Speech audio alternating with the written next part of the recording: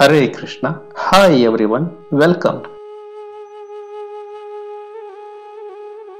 In this video, we are going to implement a Java program to find the reverse of a string.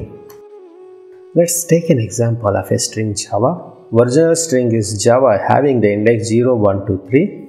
We take each value from the last index, store it into a first index of a reverse string. We keep repeating this until we find the reverse of a string. Let's practically implement the program. First we'll add a main method. We'll take a string from the user by using a scanner class. For that we'll create an object of the scanner class, scanner sc, new scanner of system.in.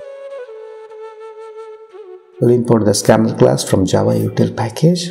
Now we've used the next line method from the scanner class, which reads the entire string or a statement entered by a user, and we store that value into the variable string str.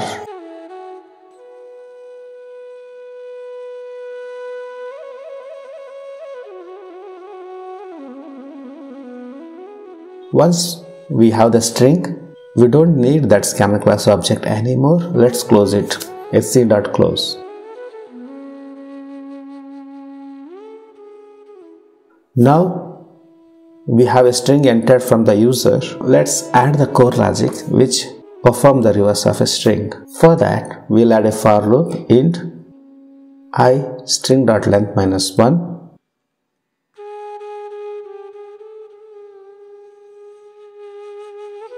I is greater than 0, I minus minus.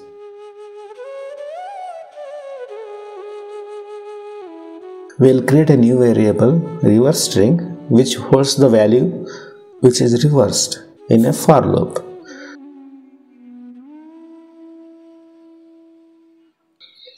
A reverse string is equal to reverse string plus original string str dot character at I. Either we can use character at I, which will take each and every element from the string, or we can convert string into the character array, then we can loop it.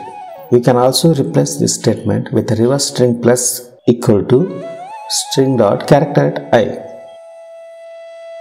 That's it. We have the reverse string. Print the reverse string to the console. The reverse of a string is plus reverse string.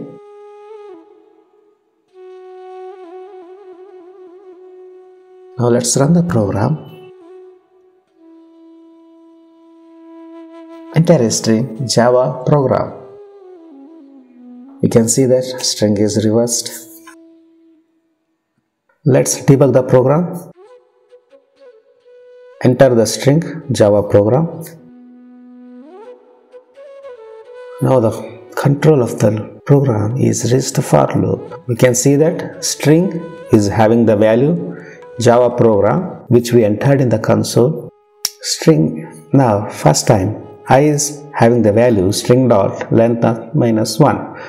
String dot length here in the string is 12. 12 minus 1 is 11. So value at the index 11 is m. We'll take that value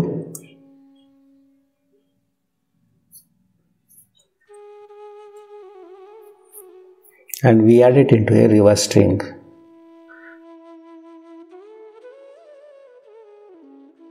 Now reverse string is having the value m. Now I is decremented by 1. Now I is equal to 10. Character at 10 is a. You see it here carefully. Character at 10 is a. Perfect. Now add that value to the reverse string ma. Next time I is again decremented by 1. Now I is having the value 9. What is the value at character 9? The index 9 is having r. We add that r to the reverse string. The reverse string now will having a mar. Similarly, we'll keep repeating this loop till condition where I is greater than 0. Now once I is reached the 0, loop is terminated. We print that reverse string to the console. Now let's go ahead and implement the same program in a different way. This time, instead of using the character at method, we convert string into a character array. Character array